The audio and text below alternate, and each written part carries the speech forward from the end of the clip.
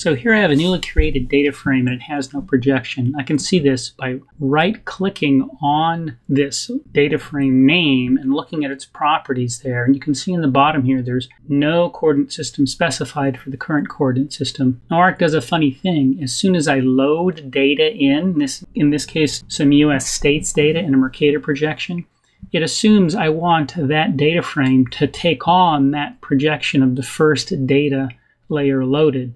Now, I can go ahead and change that later on, but if I don't, the first thing I load then sets the data frame coordinate system. Anything I load gets projected into that coordinate system if it can be.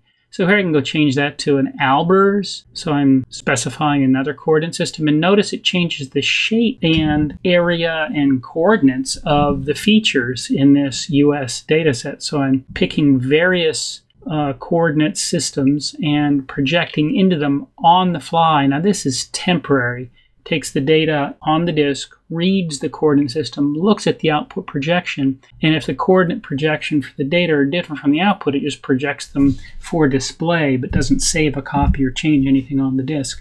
I can go through a bunch of different ones and you'll notice how the shape changes. So you have to be careful about inferring what the coordinate system is for a data set, because any data set I load gets transformed to the data frame coordinate system temporarily. It doesn't tell me anything about what the coordinate system is for the data itself.